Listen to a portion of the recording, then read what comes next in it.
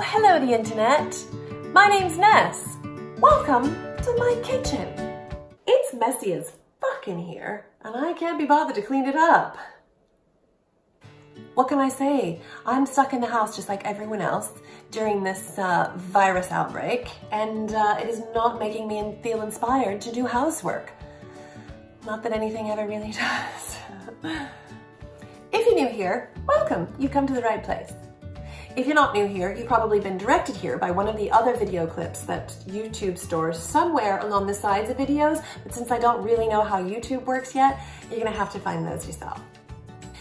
In this video, I will be giving you a brief explanation about Barre itself, what it is, who's it for, who's it not for, what's dangerous about it, nothing, and what to expect in your class segments, and finally, what kind of kit you might need. So let's start with number one. What the hell is Barre?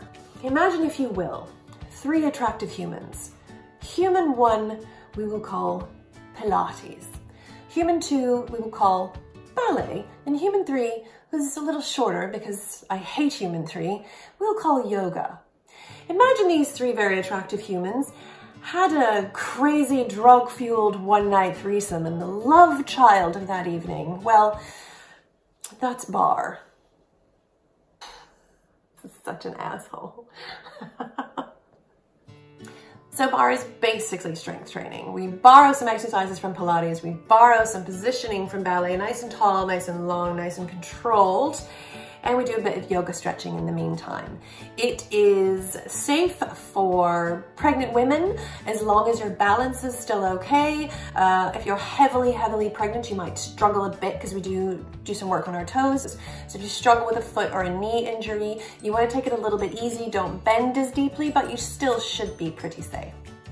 Oh yeah, side note, I have the mouth of a sailor if you haven't worked it out already, and my music is the filthiest hip hop that I can find. Why? Because it makes me giggle. And two, it's got a great beat. Finally, in terms of kit, I will be teaching these classes with the following items. First, a squidgy Pilates ball. Now, I do not expect that you will have a squidgy Pilates ball, but if you are keen to get a squidgy Pilates ball, you can find them on Amazon. I think this one was £4.99.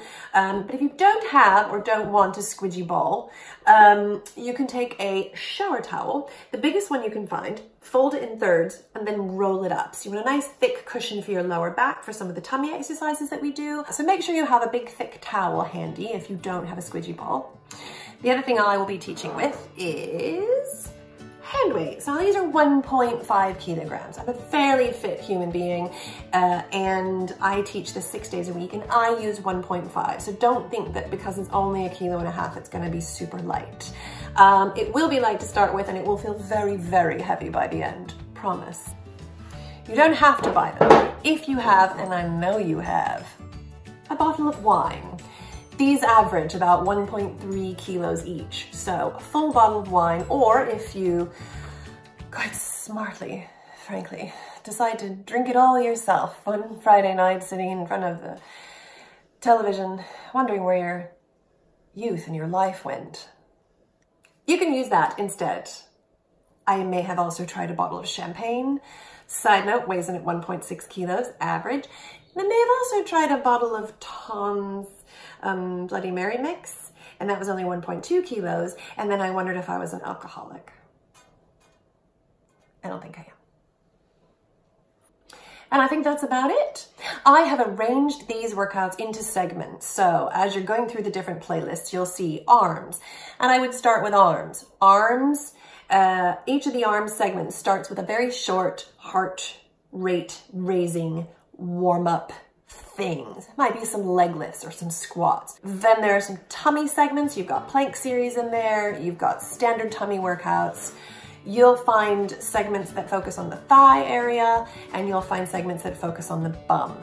There are also stretching segments in here. Everything you should need to either create your own workout or maybe supplement something else that you're doing, or maybe you just want to look at me for 20 minutes.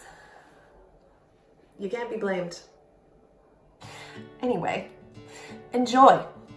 Work at your own pace. If you need to come out, shake something off, get back in, do it. Nobody's watching you. You could do it in your underwear. You could do it you know, butt naked if you wanted to. I can't see you unless you want to send me the photo. Don't do that. Don't do that. And that's all from me. I will be uploading these as I'm filming them over the coming weeks. So if you've done all the segments and you're getting a little bored, come back. I'll be putting more stuff up. I am doing this in my spare time when I don't teach my other classes. So yeah, guys, we're all stuck here together. Let's make the best of it. Give it 110%. I don't know why I'm switching into sports talk, but it feels appropriate for the moment. So get on to the field, kids. See you in the showers. Such an asshole.